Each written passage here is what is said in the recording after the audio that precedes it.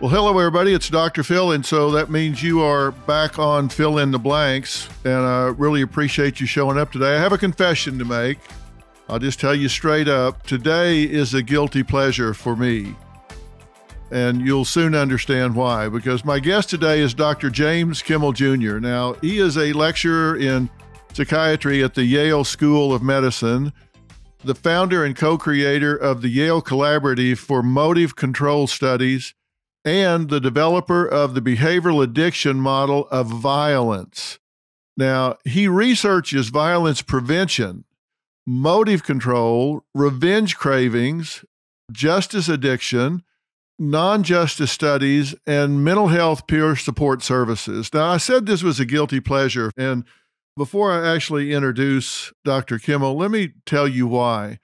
I've spent a lot of time in the litigation arena, as you know. He also maintains a legal practice in healthcare law, and he takes a very, very interesting approach to an important topic of violence. He created SavingCain.org, which is an effort to save lives by offering support, resources, and compassion, not to the victims, which of course he has all of those feelings for victims and survivors, but to those considering murder, terrorism, mass shootings. And that is so important because prevention is so important.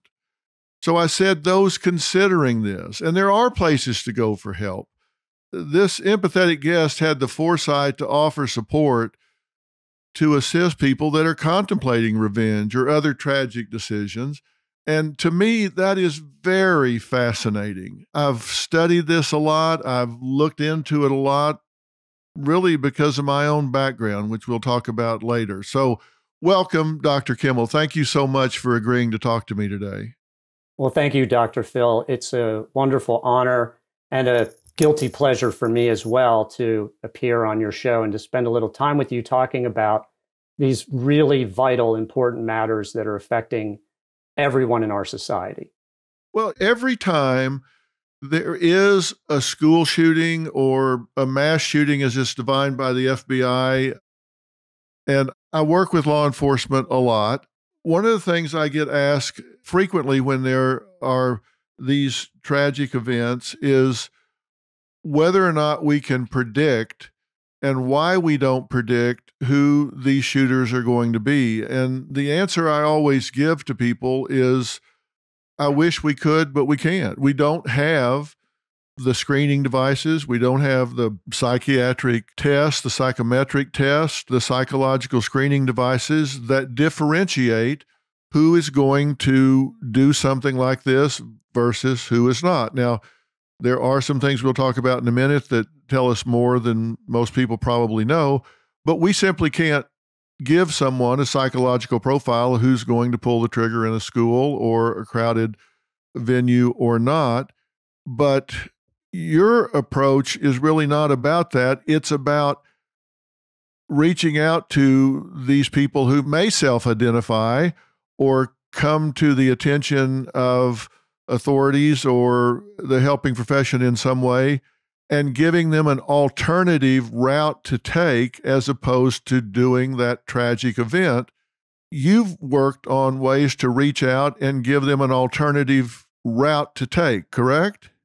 That is true. And we're also shortening that distance between support and interventions that you can have for an individual who's identified and being able to identify an individual. And as I'm sure you know very well, the FBI's Behavioral Analysis Unit and the Secret Service have together made dramatic strides over the last few years in coming up with a set of defined circumstances that are common to many mass shooters and could be applied to just about any a murderer.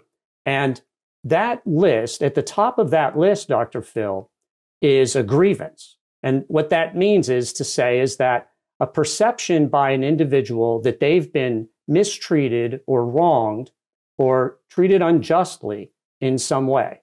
That is the probably the number one common factor for most forms of violence and most forms of gun violence that isn't the gun itself. And what my research focuses on is, what is it about a grievance that transforms somebody from a good person into a killer? And we've made great strides in that area through neuroscience and behavioral studies. Let me ask you something, though, and I'm really doing this because I know you have some good answers to this. So I'm going to play devil's advocate for a minute. And some of it we don't have answers for, but some of it you do. Isn't some of that analysis, though, post hoc? And by that, I mean, you're right. When we look at the FBI's behavioral analysis group, we look at the profilers, we do know that these are mostly males, almost exclusively males.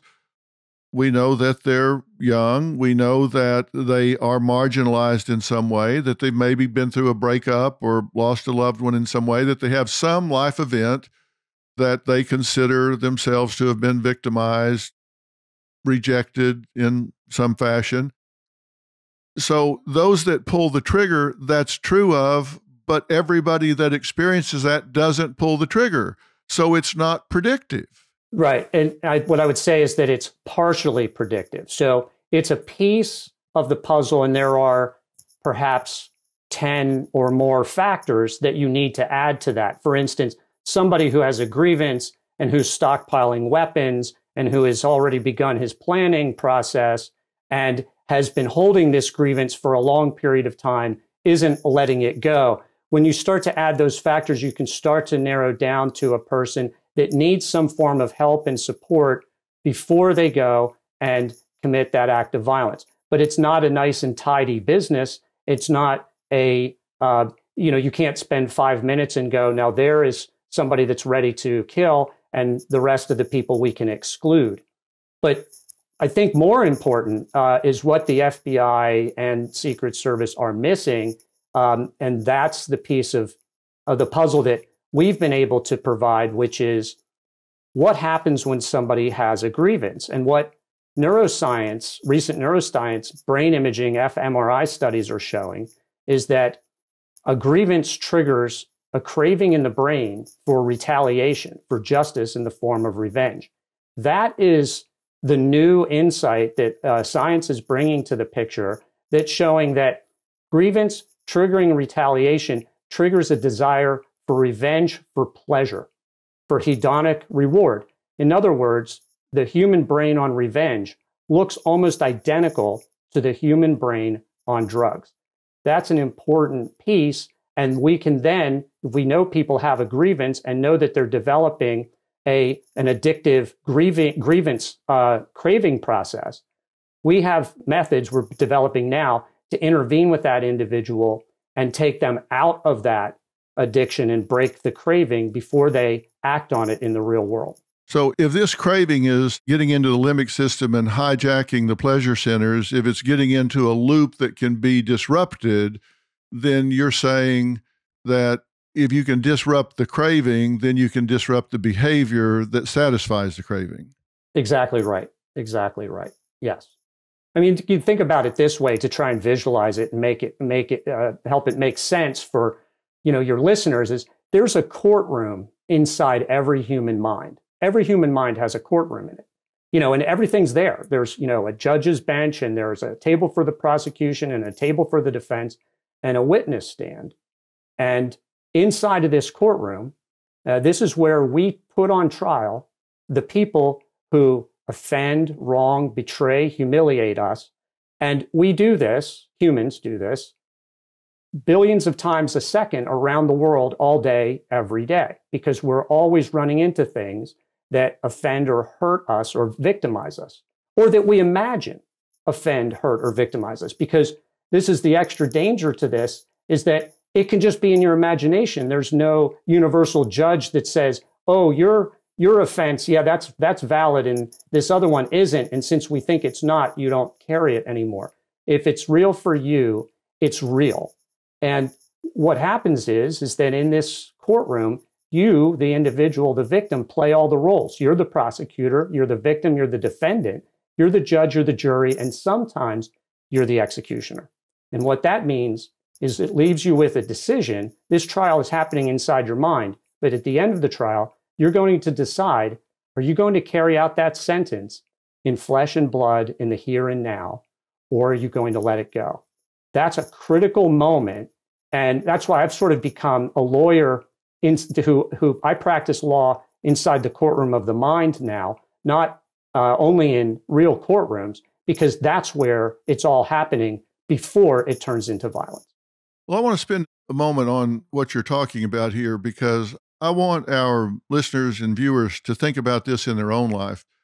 They've heard me say a million times that perception is reality. We tend to believe ourselves, what we tell ourselves. And I've used the example, if I put a blindfold on someone and walk them around and they believe that the next step they take is off the edge of a 10-story building, they'll fight you like you were trying to put a cat in a sack if you're trying to get them to take that next step, right? They can be on a flat floor in the middle of the room, but if they believe that next step is going to take them off the ledge of the building, they'll fight you for their life, even though reality is different. If they believe it, it's true for them. And that's what you're saying. These grievances can be real or imagined.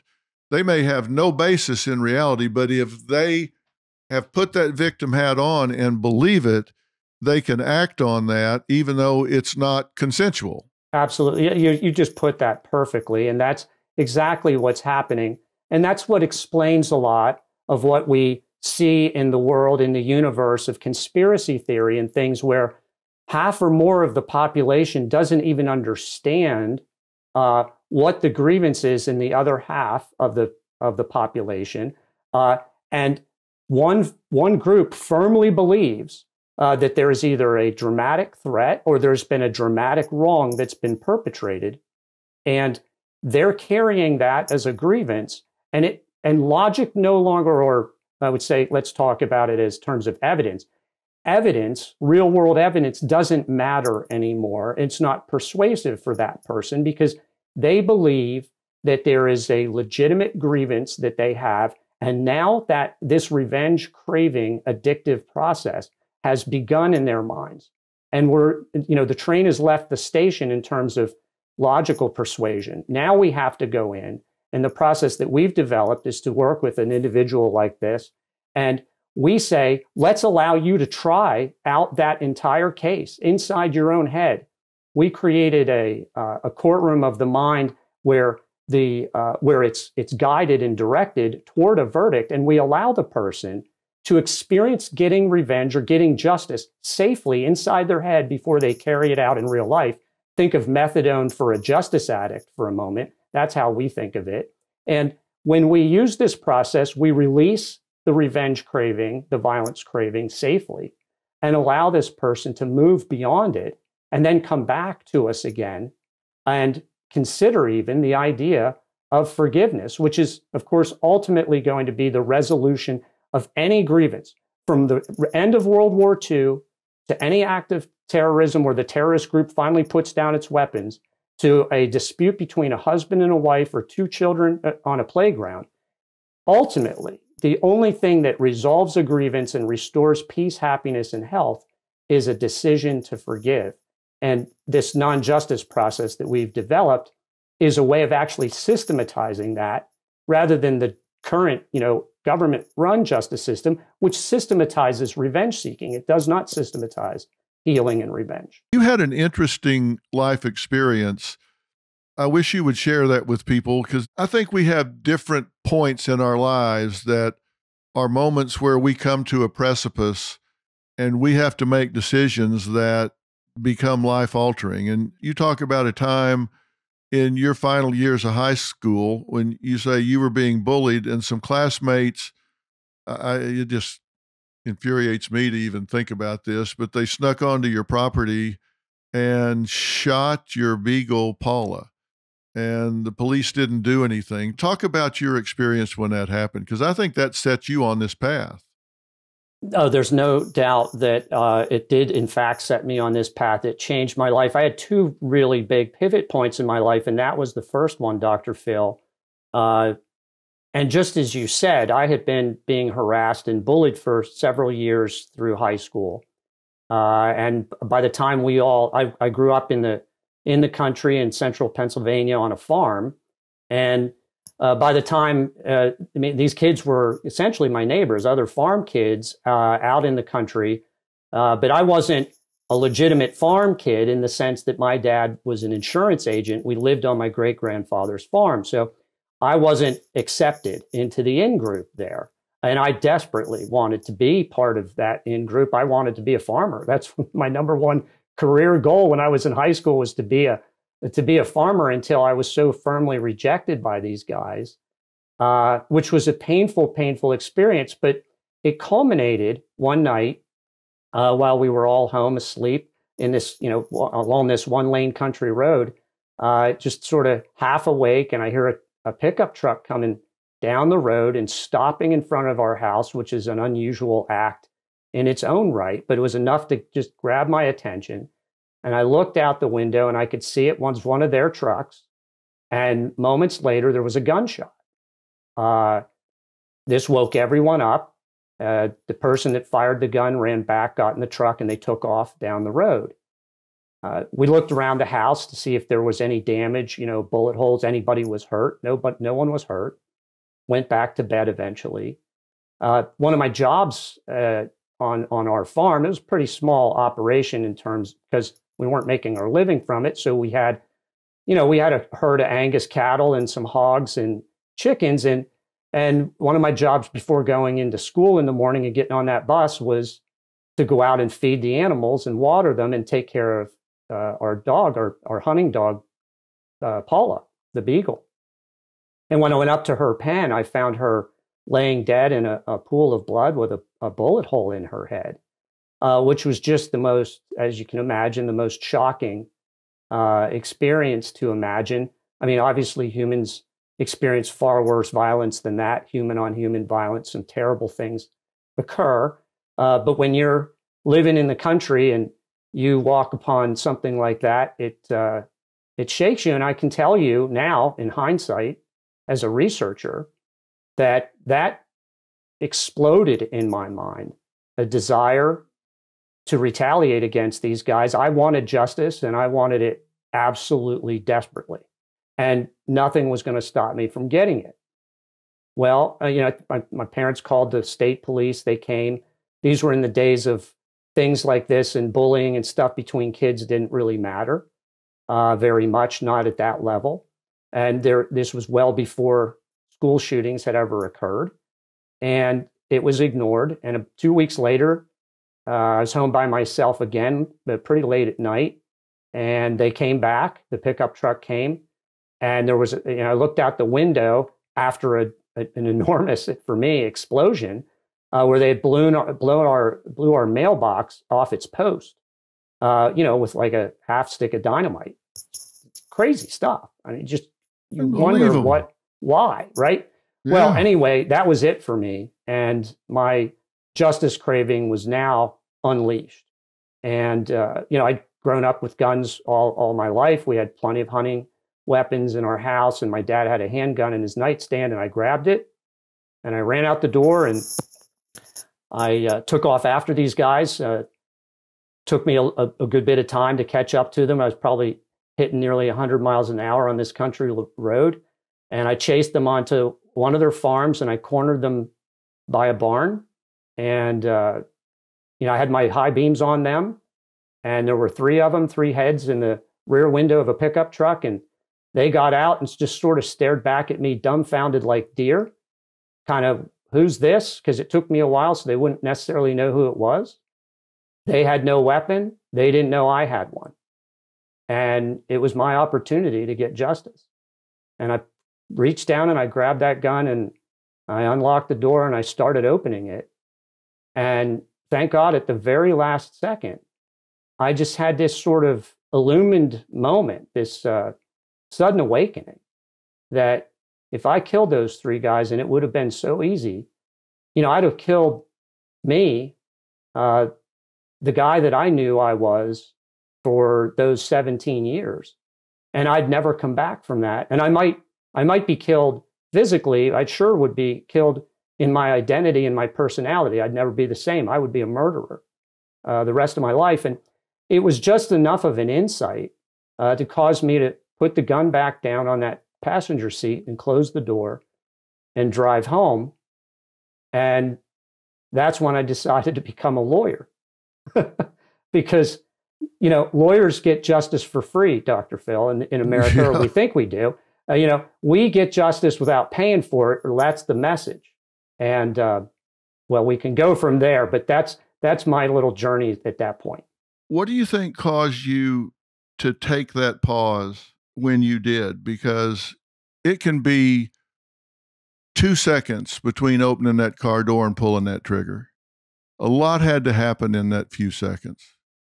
I'm a spiritual guy. I was raised, my grandfather was a Brethren pastor, and I was raised. It wasn't even raised. I've always felt like I had a pretty close relationship with the divine, and for me, I felt like that was a divine moment, an intervening moment. I'm not saying that, you know, God intervened and saved my life, but I'm saying that my spiritual connection to God was reawakened at that moment, at the last second. And I can't explain exactly what caused that awakening, other than to say that all of my years I was raised in a good family. I was raised with a lot of advantages. I didn't have a lot of want. I didn't see a lot of violence. Violence wasn't who my family were, or my teachers. And those things, I think, helped support me in that crisis moment and helped be available. They were available for me to draw upon, you know, at that last second. I often think about, there's a fellow that I work, actually there's several murderers, you know, incarcerated that I work with, and they all seem like the other James Kimmel to me. Some of them are my age right now, and they've been serving 50-year sentences plus. And they had almost identical experiences. They didn't have a dog shot, but they had some other heavy grievance that they had experienced, some form of victimization that was completely shattering for them. And at the last second, they didn't have that illumination. And it is boggling to me, and it's tragic to me, that so many people don't have those built-in resources, whatever they are, or that sense of spirituality that's critical, to be able to stop. But I'll say even people that have all those resources, they sometimes go right through the red light and they commit that act of violence. And that's why, you know, the new book that I'm writing, which is called The Justice Addicted Brain, The Surprising Science for How Good People Turn Deadly. That's kind of my message, is that people think of murderers typically as sociopaths, psychopaths, people with broken brains, people that are demented, filled with evilness. It's rarely the case, actually. That's true. There is a group of people who have sociopathology that's diagnosable, and if you study their brains are different from the rest of us. But that represents 1% to 3% of the population. Most of the violence is not being perpetrated by sociopaths in our world. It's being perpetrated by good people who have a grievance and get caught up in this addictive process. And by the time they've gratified this craving for revenge, and you get high from it. If I would have pulled the trigger, I'd have been as high as a kite for minutes to maybe even an hour after. But after that, I'd have crashed hard the way all drug addicts do.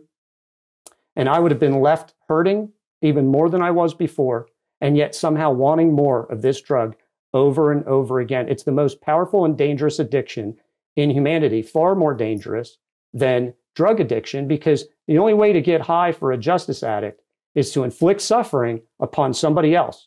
You know, a justice addict uses a gun to inject a bullet. A drug addict uses a syringe to inject a drug.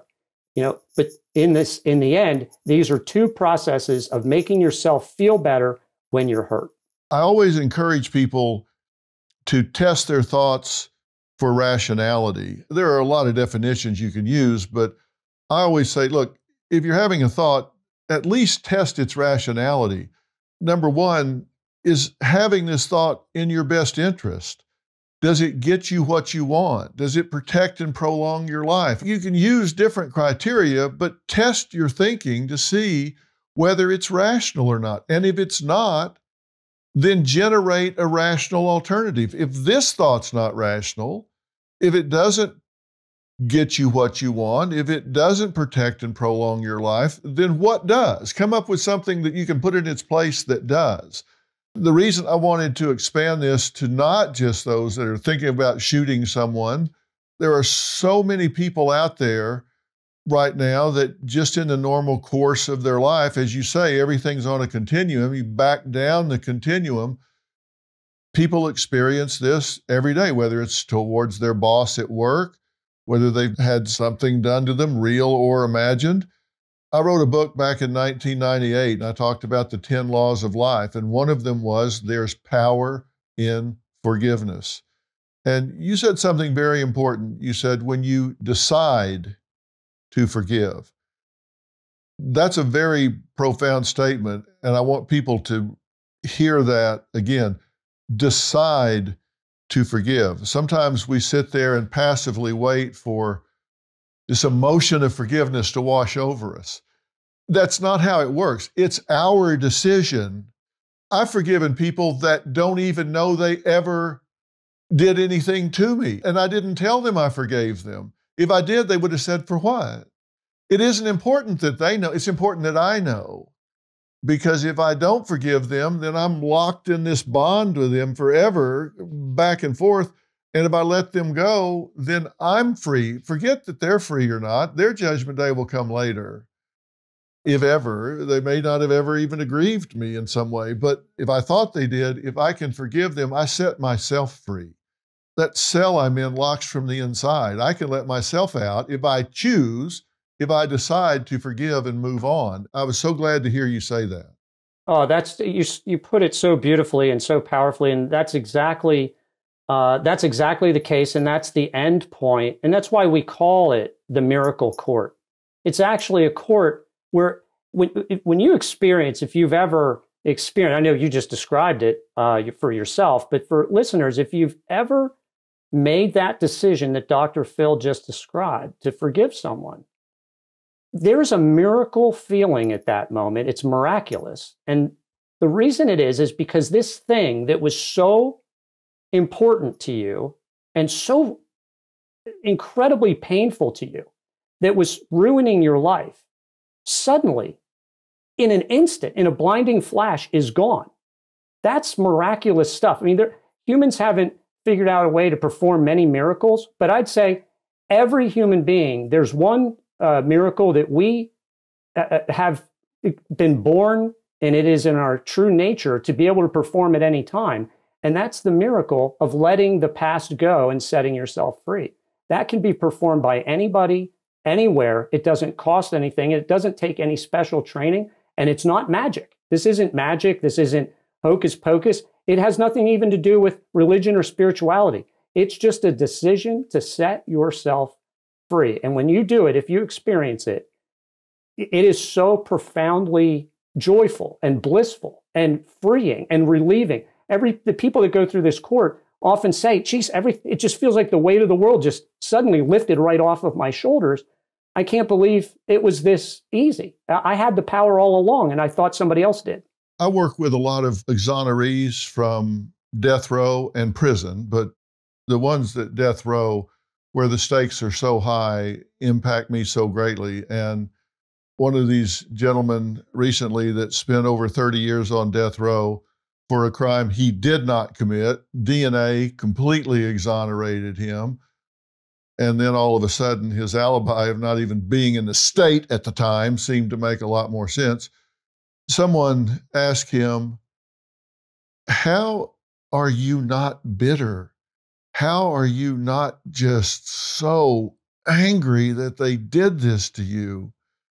And without even thinking, he said, you know what?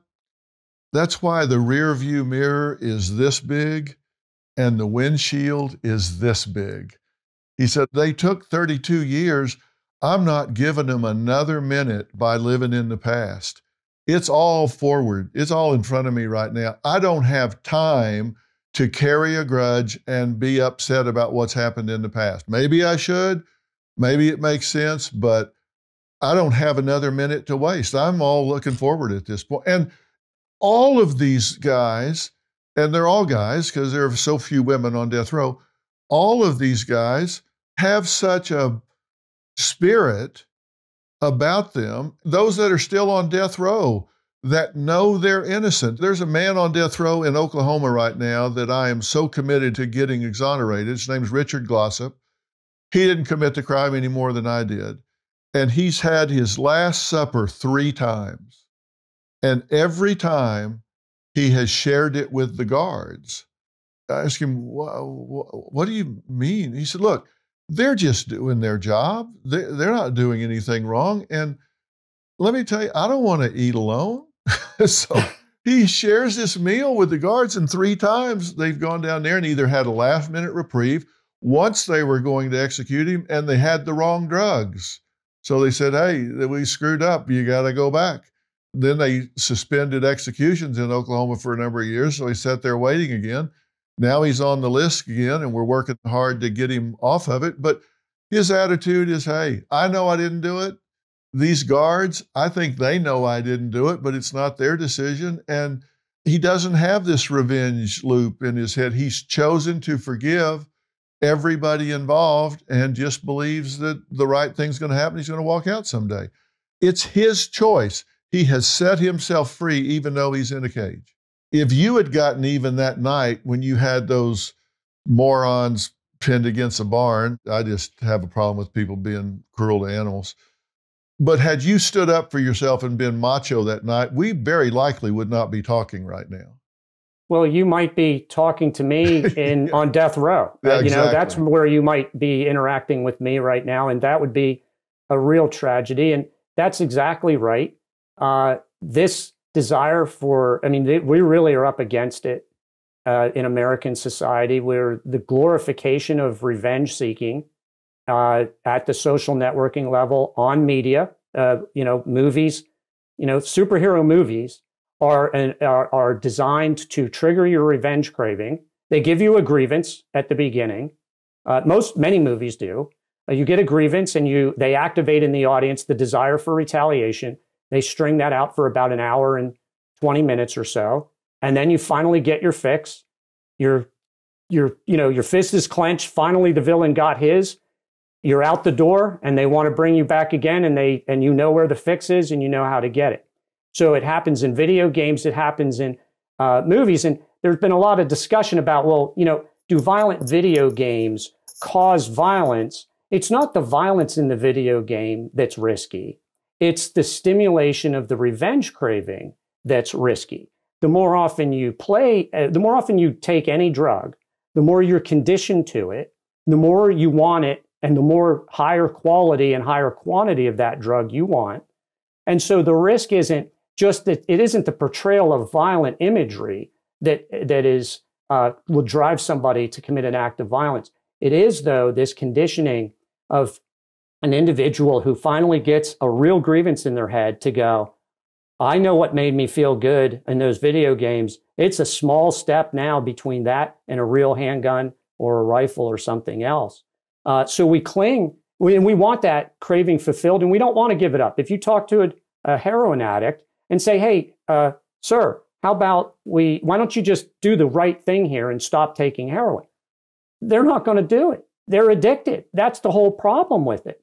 So to expect somebody that has a powerful justice addiction or revenge addiction to just give that up, even though you could show that through forgiveness, they will truly experience freedom, is a tough ask. And that's why we're now developing these interventions to make forgiveness easier and help this, as I was saying, methadone for a justice addict, allow them to experience a safer form of this revenge in order to get them beyond it, to start thinking clearly again. And this applies, as you said, Dr. Phil, to any form of grievance. It's not just about violence. It's anything in your life, any family member, friend, employer, the person at the checkout counter.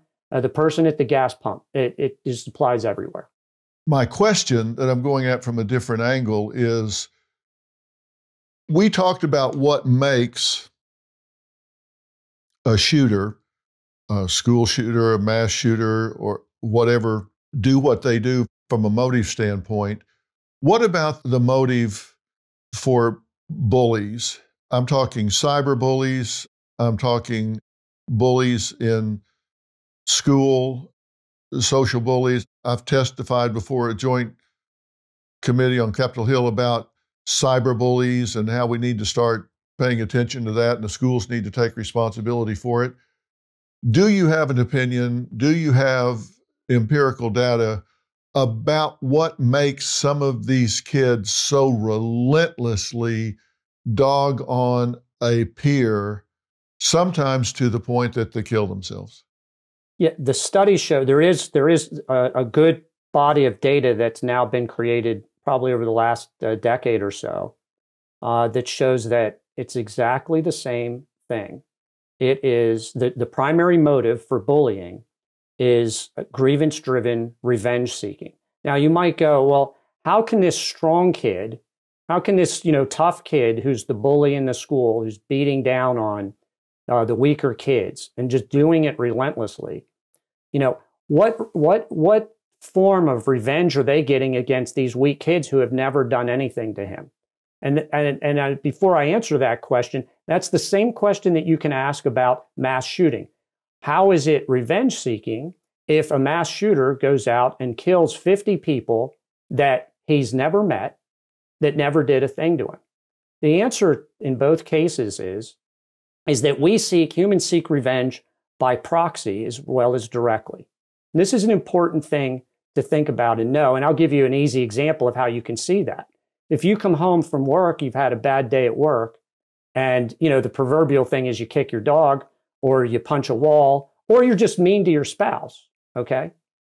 Why are you being mean to your spouse? You had a bad day. Well, what does that really mean? Well, what that really means is I had a bad day in a circumstance in which I was powerless, and now I'm coming home, and I need to get that out of me, and I'm going to retaliate for what happened to me at work. I'm going to do that at home with the places that are in a safer place where I can retaliate. That might be having an argument with your spouse, or kicking the dog, or punching the wall. Well, now apply that to bullying or even mass shooting, and you get the same experience.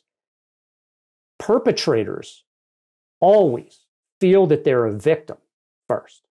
Perpetrators see themselves as victims, and victims have grievances, and they have a desire to retaliate. And now we understand the brain biology for what drives that.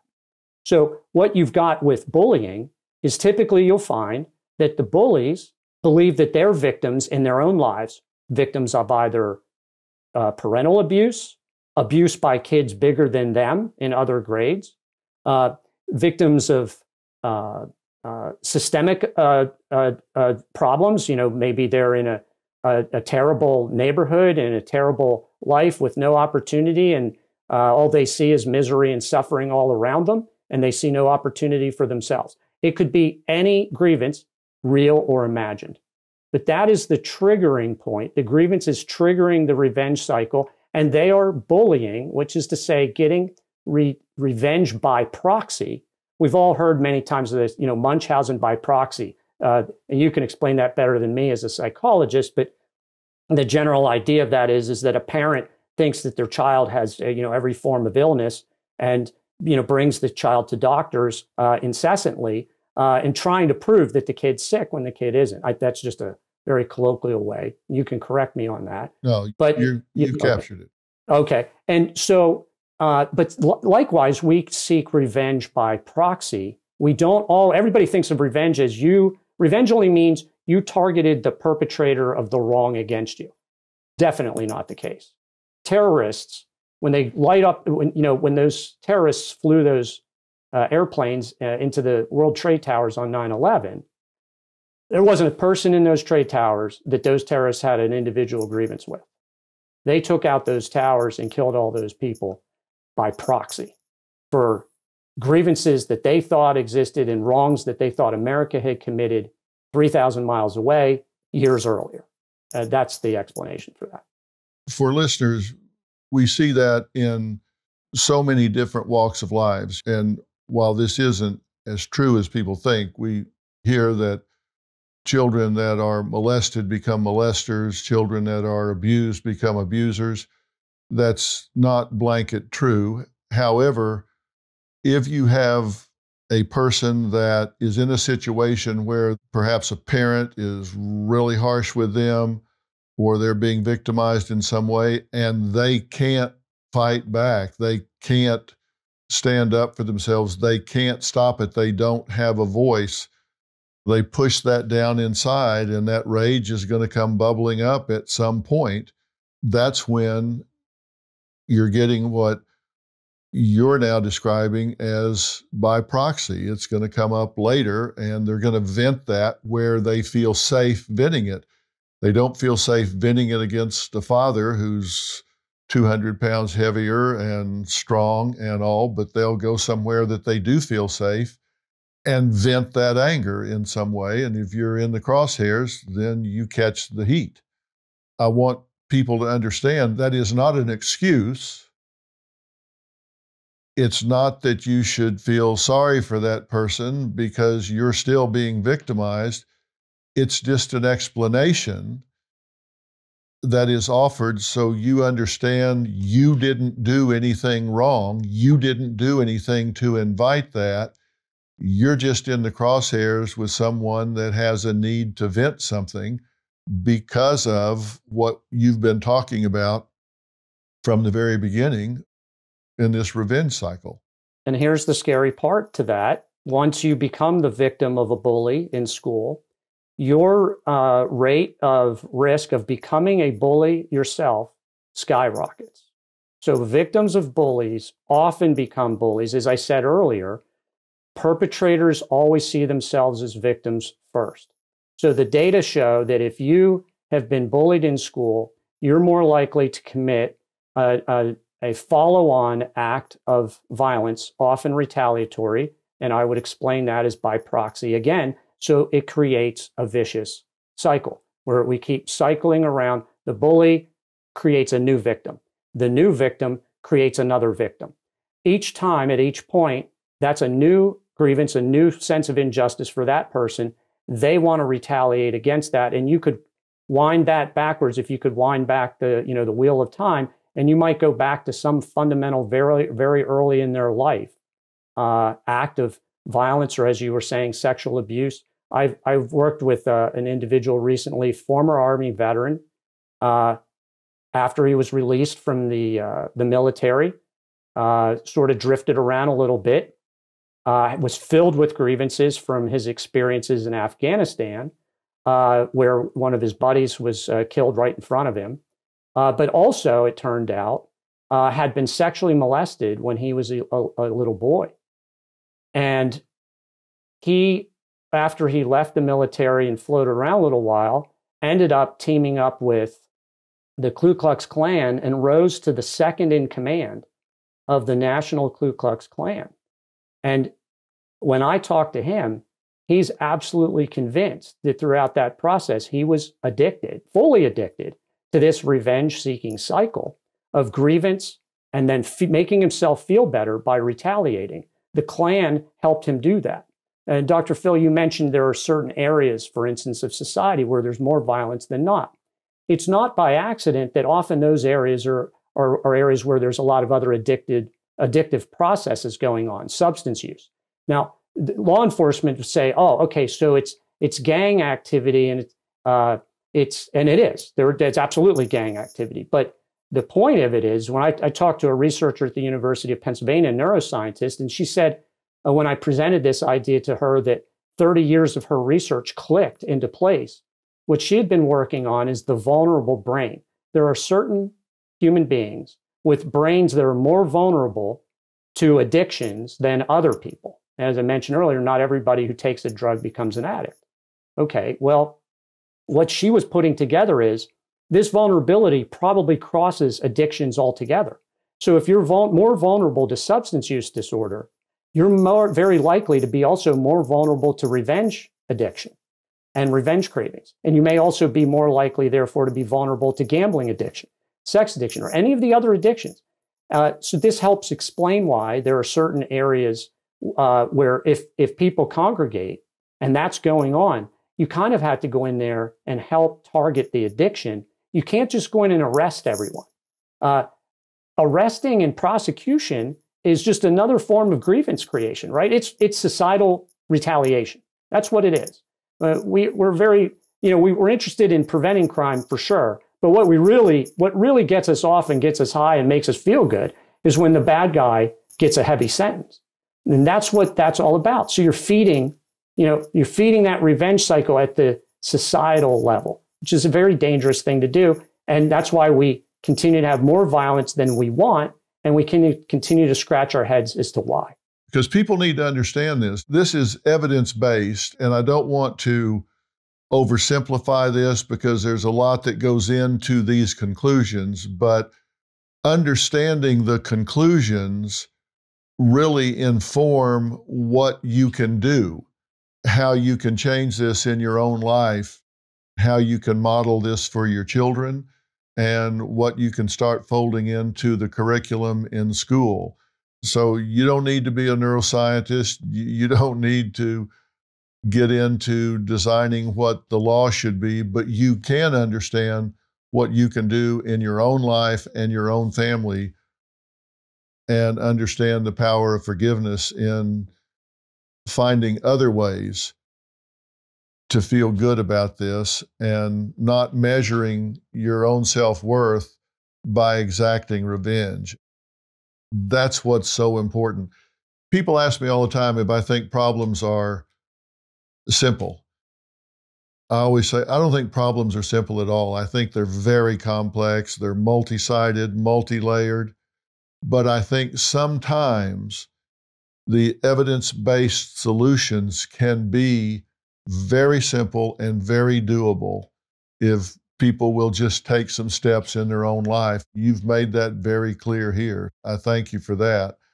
I love this app that you've talked about. We're going to put that on our sites for everybody to find. I also want to put savingcain.org up so people can find that as well. Where is the best place for them to find you and all of your research? Yeah, I would go to savingcain.org and my Yale. If you Google James Kimmel Jr. at Yale, you'll find me there. Very simple. I'm the only one at Yale that's James Kimmel, and I'm not the Jimmy Kimmel, although some people have wanted to confuse me with him. But I'm not nearly as funny or handsome. But I try to do what I can. I now know you both, and you're not to be confused. Right. But, a thing I think for people to really take a quick look at if they know or worried about somebody that might be thinking about violence is to look at savingcain.org and in particular, the revenge attack warning signs there. It's all laid out in a very simple fashion that the revenge attack or the attack warning signs that the FBI and Secret Service have identified, but then we overlap what you can do about it, in addition to calling 911 or the police.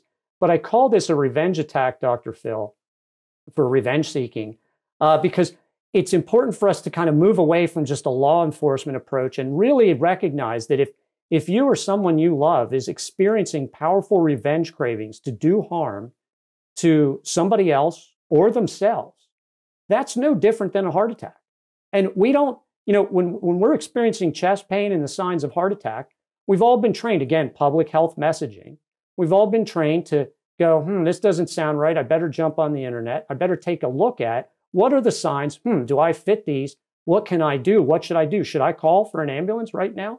Well, we can use that same type of approach for violence by thinking of violence as the end result of a revenge attack that's hijacked the brain, as you've said so many times here. So that page there gives a lot of quick information, if you were visiting the American Heart Association's website for a heart attack. What are the signs and what do you do? Well, here's some information on what are the signs and what do you do if you suspect that you or someone you know or love is suffering from a revenge attack. And I don't mean the victim. I mean, they're about to perpetrate it. The site is savingcain.org. And we always say, you've heard it a million times, if you see something, say something. I always add to that, do something. That doesn't mean confront someone that you think is armed and dangerous. You certainly don't want to do that. But research tells us that close to 80% of these people that are going to do some kind of a school or mass shooting tell at least one person what they're going to do and when they're going to do it. About 2/3 tell 2 or more people what they're going to do and when they're going to do it. But yet people don't do anything about it because they either think, well, I don't know what to do, or, maybe they won't, I don't want to get involved. You need to get involved. You're not being a George Orwellian big brother or ratting someone out. You could be saving their life and that of a whole lot of other people. If you see these warning signs, if you hear something like that, for God's sakes, take action, do something, but don't put yourself in harm's way. If you think somebody's armed and dangerous, leave that to the authorities to handle. But go to savingcain.org, and there's a lot of information there that you can use. Look, it's up to all of us. I mean, we're the millions and millions of eyes and ears that can step up and do something and make a difference. So, Professor, thank you so much for taking the time to enlighten us about all of this. It is fascinating, even more so than I had hoped it would be, and I knew it was going to be great. So I appreciate you telling us about all of this. We can talk again, hopefully when your book is ready and comes out, we can tell everybody about that and talk about this some more. I'd love to do that, and I really appreciate the opportunity to share this information with your viewers and listeners. And I also appreciate your adding to the information. I mean, you're just such a wealth of information, and you are able to translate a lot of this stuff that's, can feel pretty complex into language that just makes it a lot easier to understand and can help motivate people. So I appreciate what you're doing, and I appreciate this opportunity to share this with you. Well, it's important stuff, and you make it understandable as well. Let's stay in touch and talk about this again. For sure. Thanks so much. Great job. Thank you. Thank you. Appreciate it.